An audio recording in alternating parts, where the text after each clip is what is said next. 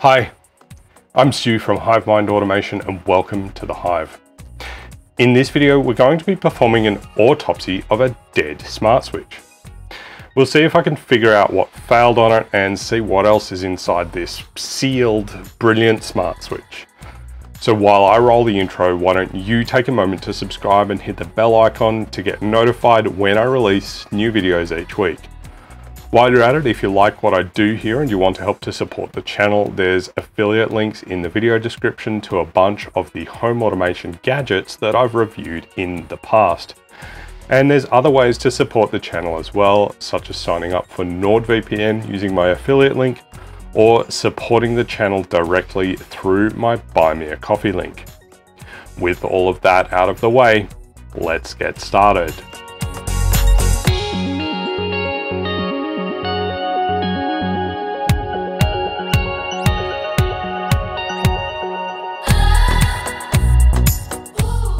So a couple of weeks ago, this brilliant smart switch just plain stopped working. I had it set up to monitor the power consumption of my desk, so it was powering a couple of laptop chargers and my 49-inch ultra-wide monitor. While it was monitoring, I never saw the power consumption peak past about 240 watts, and that was with the display powering my work laptop after running on battery for a day, a laptop charger charging my personal laptop after running on battery for a day, and another laptop that I was running some benchmarks on, so it was drawing a fair bit of power. In normal operation, it would just sit there drawing about 120 to 150 watts, depending on how hard I was pushing a machine or how many machines I had plugged in. So I can be fairly confident that I didn't draw too much power from it. And I also had some automation set up to shut the power down every night and then power it back up every morning.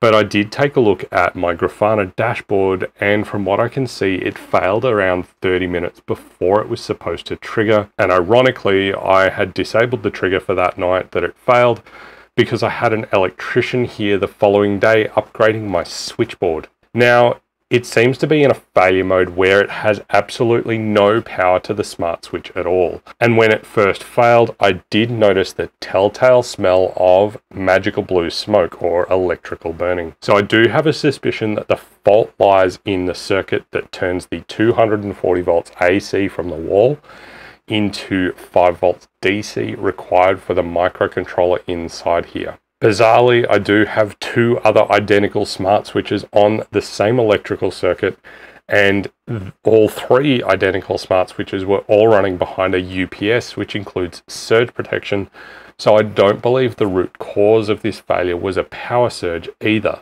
Now, before we dig into this smart switch and take a look inside, a quick warning. Do not try this at home. This video is intended for education and entertainment purposes only. This device at one point in its life had mains electricity running through it, and there's a high likelihood that there are capacitors inside here that could reasonably have maintained a potentially lethal charge, even though this has been unplugged for quite some time. Electricity is dangerous and it can kill you. You have been warned.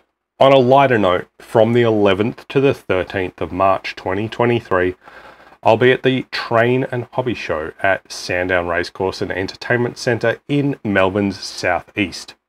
The Train and Hobby Show showcases the best hobbies in Australia, from model railways, ham radio and electronics, radio control models, makers and arts and crafts, and this year for the very first time, the Train and Hobby Show is adding computing and home automation into the mix. I'll be at the Train and Hobby Show for all 3 days, and I'll have demos of gadgets like some light bulbs, some smart switches, and if I can figure out a way to display the guts of this dead smart switch safely, we'll have that on display as well. I'll have some basic automations set up to showcase some simple automations that you can do in your own home. I'll have some Raspberry Pis showing off my Grafana dashboard for energy and environmental monitoring that I have in place here as well. I'll also be giving away some HiveMind automation stickers, so if you're in Melbourne from the 11th to the 13th of March 2023, come on down to Sandown Racecourse and say hello. Get your tickets today at trainandhobbyshow.com.au. That's trainandhobbyshow.com.au. And now, back to the autopsy. So I'm going to switch over to this camera, and we'll obviously need to start by opening the unit up. Now, full disclosure, I have opened this up already to sneak a look to see what was inside, but that was as far as I got. Now, to open it up, I did take the tip of a flat-bladed screwdriver and just get it in between the plastic here, and I just worked my way all the way around, just twisting that a little bit to get it to release. Now, because I've already done that, I should be able to take the tip of my spudger here and just get that in behind there, and I can get up and under and pry it open, and I'll work my way around just prying that up. So with the plastic released all the way around, I can just pull up on the pins there, and we'll just pop that to the side, and we can flip this over and we'll see the electronics there.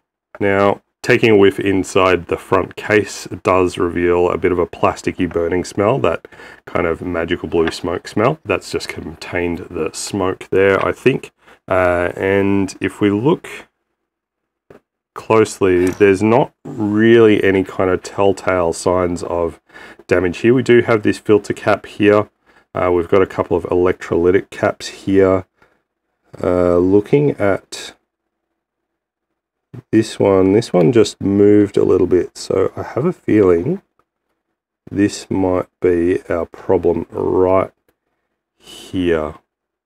This cap here, it's got a slightly bulgy top, and when I press on the top, I'm not sure if you can make that out on camera, but it is quite loose there. So that's right next to this button here, and it actually leads into the controller here. Now, it's a little bit hard to make out, but this is a TYWE2S controller. This is actually an ESP8266 based controller here. So there are some solder pads on the back where you could reasonably, if you were going to reprogram this, you could possibly probe these pins and then put Tasmotor onto one of these units.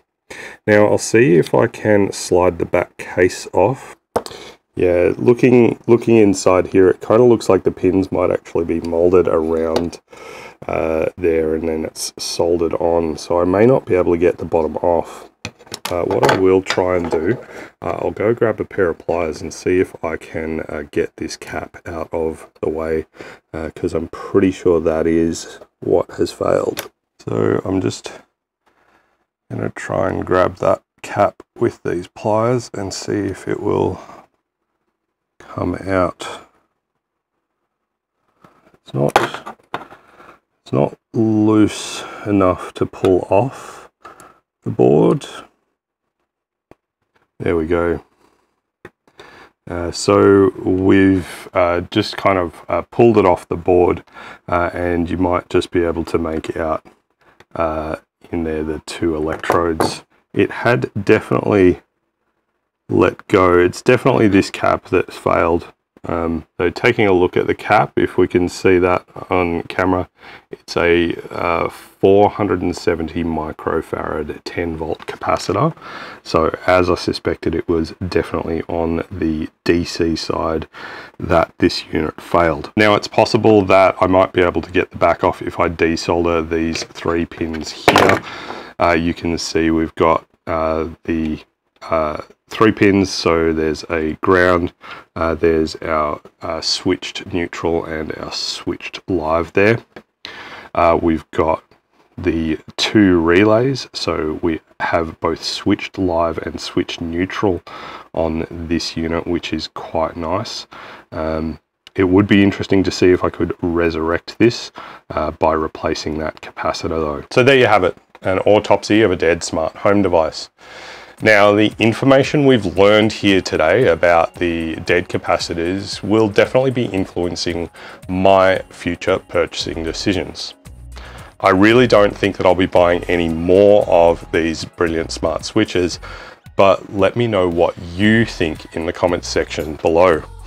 I will have a go at seeing if I can resurrect this smart switch at some point, and I will definitely also be taking a look at flashing this 2-year unit to see if I can get Tasmoda onto that as well. That's all we have for this video, and I do hope that it's helped you in your home automation journey and making better purchasing decisions. Be sure to comment down below with a home automation idea that you'd like to see me cover in a future video.